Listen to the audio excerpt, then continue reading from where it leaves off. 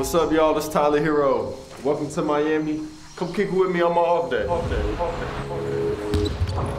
This city has shaped who I am, really just by me embracing the city embracing me, and really just being able to take in everything that comes with it. The music, beaches, the weather.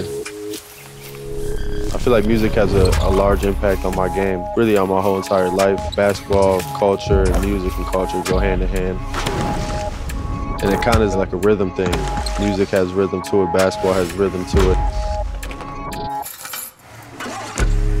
Fans of Miami really inspire me. When I walk around, I see my jersey, I see Heat fans. It's really inspiring, honestly, to just continue to motivate me.